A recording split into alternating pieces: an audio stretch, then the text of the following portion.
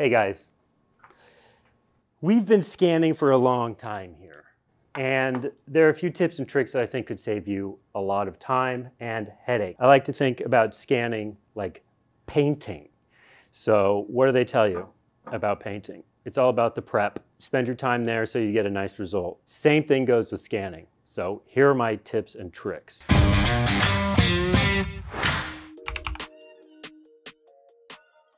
The first thing we need to know how to use are global markers files. So I'm just going to make one real quick.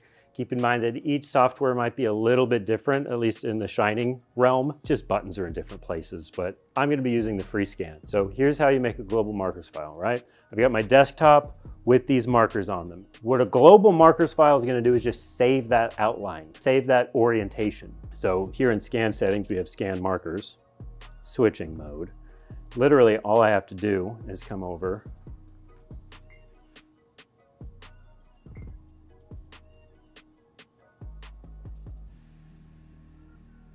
That's it. Over here, we see all of our markers. Now, if we want to use this again in the future, generate global markers and save your scan.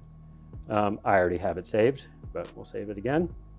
Now we'll switch over to scan point cloud and we can start scanning. So if I just grab anything here, and we can get scanning, boom. And that helps massively with tracking. Here's something else that could be useful, cutting plane tools, because I will only capture some of the scan. And because I have a global markers file, I will go to down here to cutting plane. I'll do by markers. All you need is 3. I do 4, because if it's a flat plane, I like to do 3 of them. Create plane, apply. This is going to save a lot of computer resources because it's only going to be scanning everything above the table, right? So now if I go back over here and start scanning again, we're not collecting a bunch of data points we're never going to use. So that's a global markers file. It's just basically a saved set of coordinates. Now we can jump into our first tip, which is going to be creating different types of surfaces. I'm about to blow your mind real quick because our scanning desk here, it's not a scanning desk at all. It's just a desk. This allows you to have a portable, consistent scanning area, and anywhere that you have a flat surface, you're good to go. Throw it in the back of your car, whatever. Tip number 2 is my favorite because it does save the most time. Basically it automates it without it being automated. You can hop on the old internet and grab one of these guys. I think you can find them on the Jungle site. Can we say Amazon? You can hop on Amazon. This is just an electric turntable that I put markers on, right? So it moves. I have a global markers file for this too, that I made and saved that I can access at any time. I'll show you. Open global markers, small turntable, boom. So anything I place on there, let's go crazy.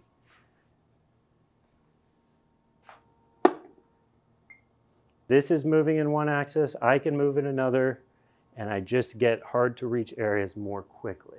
If I want, I can just sit here and it can do the work.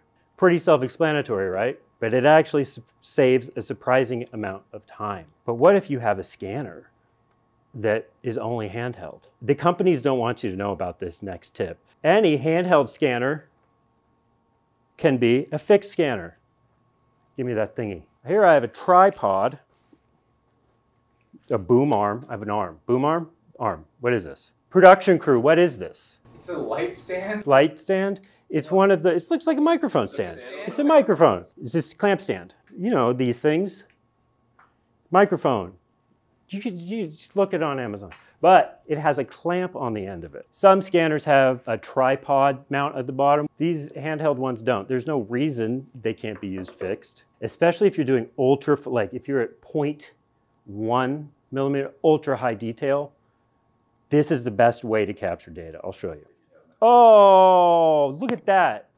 It's now a fixed scanner with an automated turntable. And let me show you why this is actually useful. The higher the resolution scan you do, the smaller the viewing window of the scanner and the longer it takes. Let me show you how well this works. Let me find a part. Yeah, this one will do. All I have to do is set it down. Now I could get a cup of coffee. If it was a higher detail part, I can spend longer on it. It can go for as long as it wants. 5 minutes, 10 minutes, 2 minutes. This is an easy part, so it's not going to take very long. Now that you know about the globe markers file, the turntable, the cutting plane, little extra I threw in there, the tripod, comes the big brain idea. So on Amazon, these are going to be small. They handle a lot of weight, so don't worry about it. That you can put whatever you want on there, but what if you need to scan something bigger? Check this out. Put a bigger turntable on the turntable that also has markers. So you can scan much larger things. Scan this, get a global marker file of that. Let's find something bigger. This would cover most of the markers on the smaller turntable. I'll just do this one by hand because it'll be fast. And with all of these markers, it's going to remain very accurate and I can scan very quickly.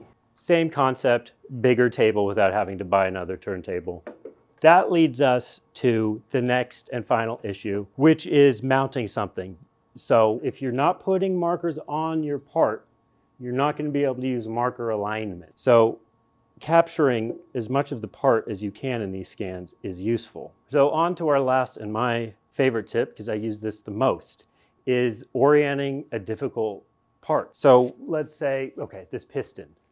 Round, it likes to roll. If I stick it here, it's gonna, when the turntable moves, it's gonna move. It wants to fall over.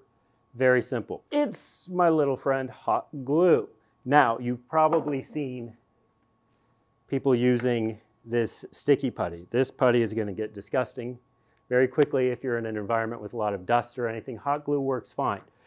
If you have a part that can take a little bit of heat, but you don't need much. I'm just gonna put a little bit right here.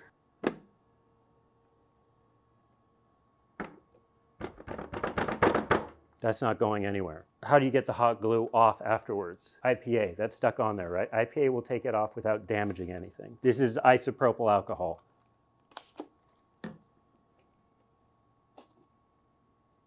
Wow, magic. Left it behind. No damage to either material. And you just wipe it off. Those are my tips for scanning consistently, saving time. Believe it or not, they all seem very simple, but I promise if you utilize them, you'll find them a lot more useful than they seem, especially the tripod and the electric turntable. I use that every time I scan pretty much, unless I'm doing something like a car. So, hey, please, if you have creative, unique, clever solutions, let us know. We'll do another video with them and we'll give you credit. So leave them down in the comments. This was the FreeScan I used today. I love this tool. If you have any other questions about it or any of the scanners we sell, you can send us an email, give us a call. Always check out our website. We're here to help. My name's Cole. Thank you for your time and have a wonderful day.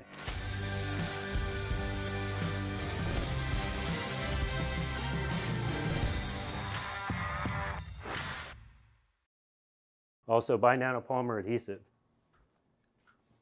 And by ASUB. And can you stop filming? Okay, got it.